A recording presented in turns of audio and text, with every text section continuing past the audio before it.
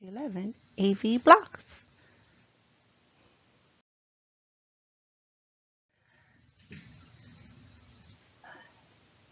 These are the different degrees of AV blocks that we will be discussing today.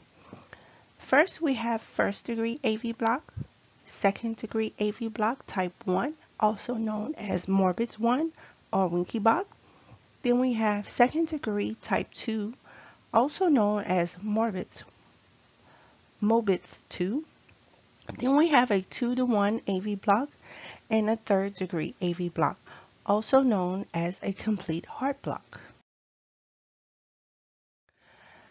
The normal criteria for any AV block is, in an AV block, they may have an underlying sinus rhythm. They have a PR interval that is prolonged, which means it's greater than or equal to 0.20 seconds. And sometimes they'll have some P's that will not always follow a QRS, but their P to P interval will always stay regular, no matter if a QRS follows. First AV block we will talk about is called the first degree AV block. First degree AV blocks have a prolonged PR interval. The criteria for a first degree AV block are this. They can occur at any rate. Regularity can depend on the underlying rhythm. P waves are upright, matching, meaning 1 P for each QRS. Your PR intervals are prolonged but consistent, meaning they're greater than or equal to 0.20 seconds, and your QRS are less than or equal to 0.12 seconds. Here's an example of a first degree AV block. As you can see,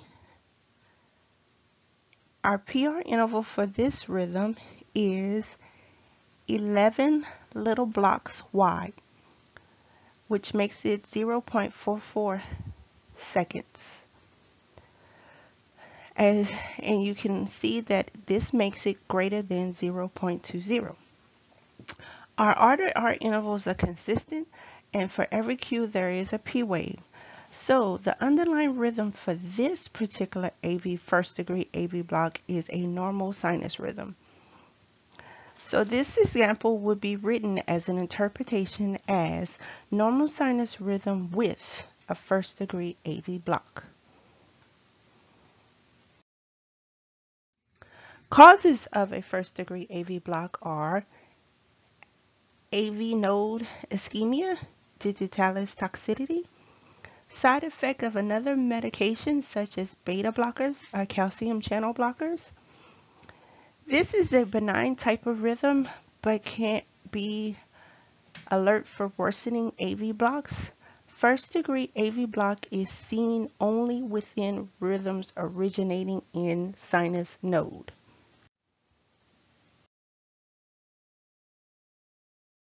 Treatments of a first degree AV block. Usually there are no symptoms. We simply just remove you off the medication that is causing the problem of you having a first degree block. Next AV block we'll talk about is the second degree AV block type 1, otherwise known as a Winky block or Morbitz 1. Morbitz 1 is usually the name this AV block is usually called. Criteria for a second degree AV block type 1 are atrial rate is usually 60 to 100 beats per minute. Ventricular rate is less than the atrial rate due to non-conductive beats. Regularity is usually irregular, which is a hallmark for a Winky block is groups of beat, then a pause. All P's except where the block occurs are followed by a QRS. Gradually prolonged PR intervals until the QRS is dropped.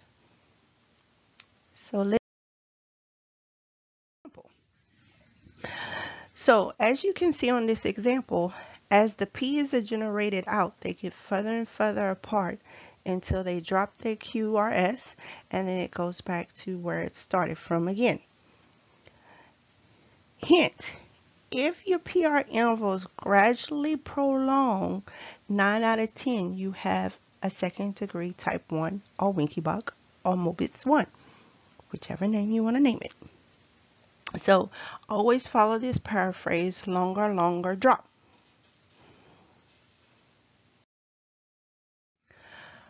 Causes of a second degree AV block type 1 is a myocardial infarction, of course, digitalis toxicity, or medication side effects. Adverse effects and treatments. Usually no ill effects occur during a second degree type 1, but be mindful of worsening blocks. It can get worse. Usually if a person is diagnosed with a second degree AV block type 1, they'll be prepared for transcutaneous pacing if signs of decreased cardiac output exist, or either they'll administer apropine only if a pacemaker is not immediately available and only if the patient becomes symptomatic.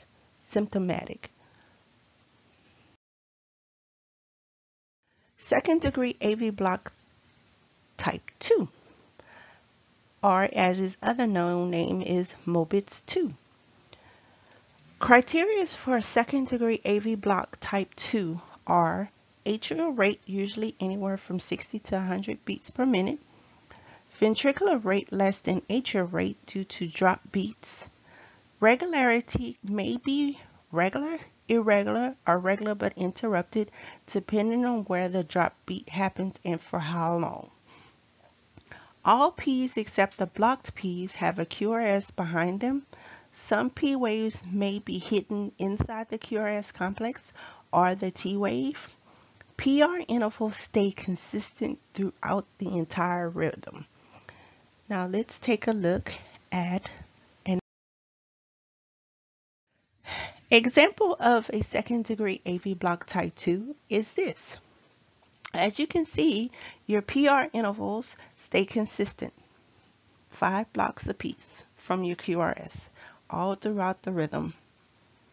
The regularity of this rhythm is regular, but interrupted by a pause due to how it dropped its QRS. So, we would simply interpret this rhythm as a sinus arrest with a Mobitz 2. Because remember, all AV blocks have an underlying rhythm of a sinus because they all come from the sinus node.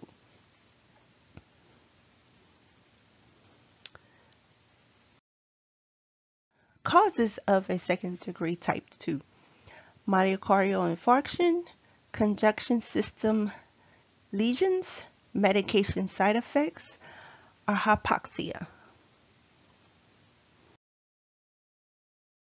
Adverse effects and treatment. Due to heart rate being very slow, the patient may have signs of decreased cardiac output. Mobitz 2 can persist into a third degree AV block if left untreated. Immediate transcutaneous pacing is done on a patient. If a pacemaker is not available at that point, they'll either do a dopamine infusion,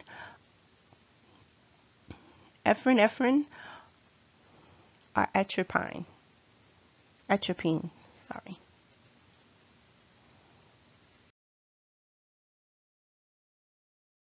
Next block we'll talk about is a 2-to-1. A 2-to-1 is a type of second degree block as well. The only difference is where the QRS drops, there's 2 P waves. Criteria for a 2-to-1 AV block are atrial rates, of course, stay anywhere from 60 to 100 beats per minute. Ventricular rate is half of that of the atrial rate. So if your atrial rate is 60 beats per minute, your ventricular rate will be 30 beats per minute due to dropped QRSs. Regularity is regular. There are 2 P waves to each QRS, but your P to P interval is regular. Your PR interval is consistent. There are just 2 P waves followed by a QRS. let's take a look at an example of a 2. So as you can see from this example, there are 2 P waves for each QRS, and I have them circled here. Look also, one of the P's is within the T wave, which is this one here. Very first one. It's within and here. And here.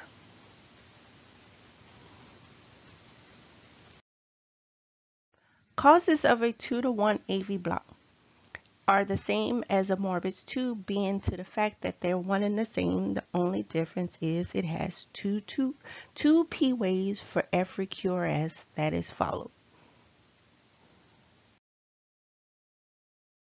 Adverse effects and treatments of a 2-to-1, you can show signs of decreased cardiac output if the heart rate is too slow. Therefore, transcutaneous pacing is the only thing with patients who are showing signs of decreased cardiac output. If a pacemaker is not readily available, they'll start them on oxygen or a dopamine infusion.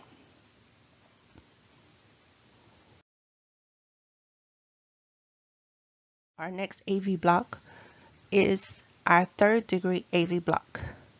In a 3rd-degree AV block, the sinus node sends out its impulse as usual, but none of them even get to the ventricles. It's like a faulty starter on a car. It starts but don't connect.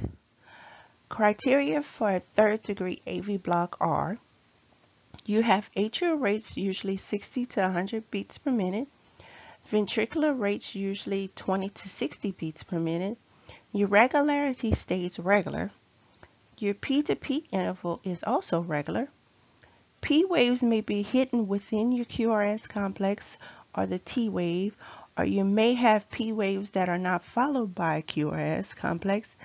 This is what we call AV dissociation. PR intervals are varied, being that your P's are kind of everywhere. Your QRS's are narrow or wide depending on the location of where the block occurs. Example of a 3rd-degree AV block rhythm.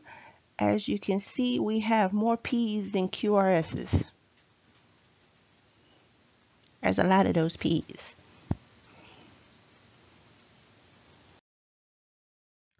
Causes of a 3rd-degree AV block are myocardial infarction, conduction system lesions, medication side effects, or hypoxia. Some adverse effects and treatments. Your adverse effects of a 3rd-degree AV block are: you will have low cardiac output. It may occur if the heart rate is slow enough. Transcutaneous pacing is used for patients who are symptomatic, and for whatever reason, if a pacemaker is not available, they'll start the patient on oxygen or a dopamine infusion until a more permanent pacemaker can be put in, such as a transvenous pacemaker.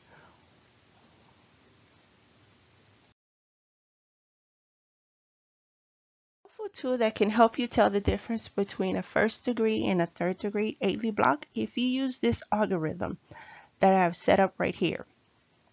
And if you go through this algorithm and you go through every rhythm to see if you have a 2nd-degree or a 3rd-degree, you simply follow this rhythm. And we're going to work this example using the algorithm. The first question asks, are any P's not followed by a QRS on the strip? So do we have any P's not followed by a QRS? And is the PP interval regular? Yes, yes, yes, yes, yes, yes, yes. And here's a P.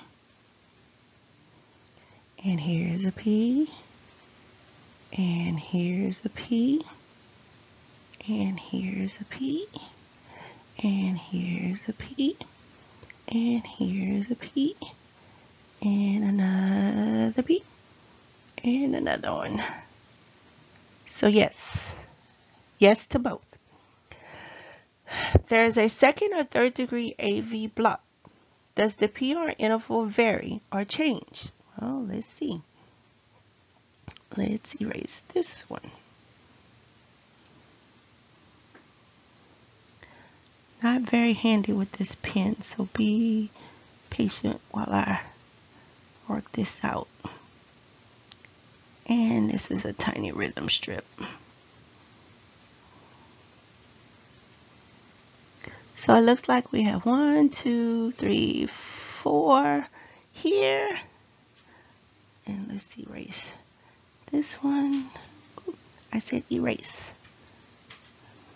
And erase this one, this one, this one, and this one. Let's see. Are they consistent?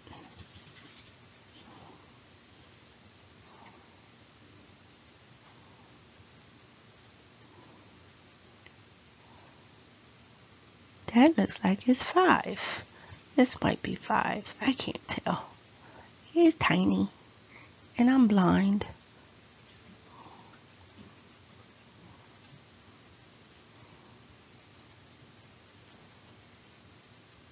And I can't draw with this pen too good.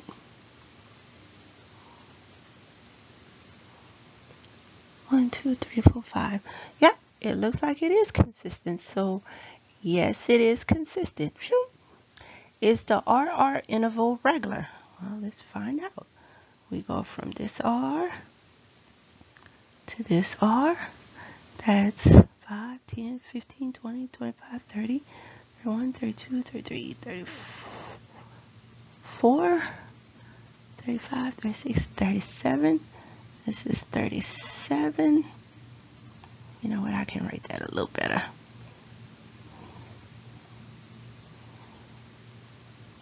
I said a little better.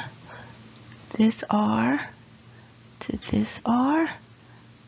That's 5, 10, 15, 16, 18.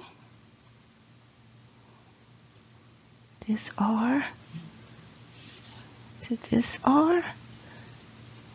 5, 10, 15, 16, 17, about 18 again. And then this R to that R. 5, 10, 15, 20, 25, 30, 35, 36, 37.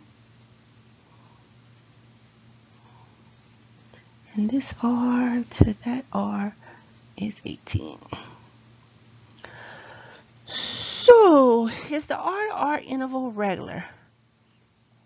No. So, no, we have a Winky Block. So, that's how this algorithm works.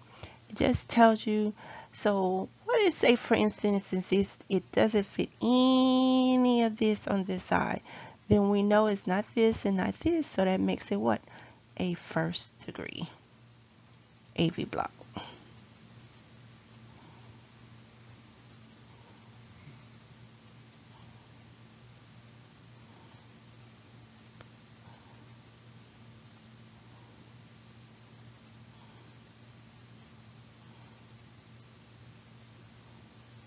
So if it doesn't fall into none of these criteria that are on the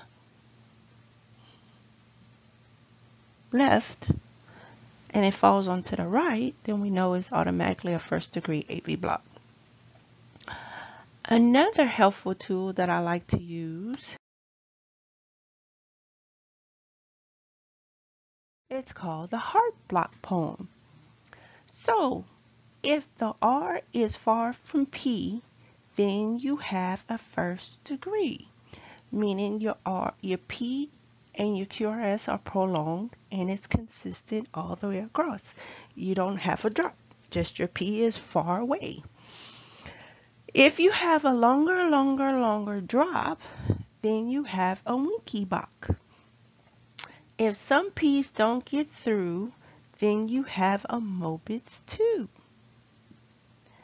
If P's and Q's don't agree, meaning you have more P's than you have Q's, then you have a third degree.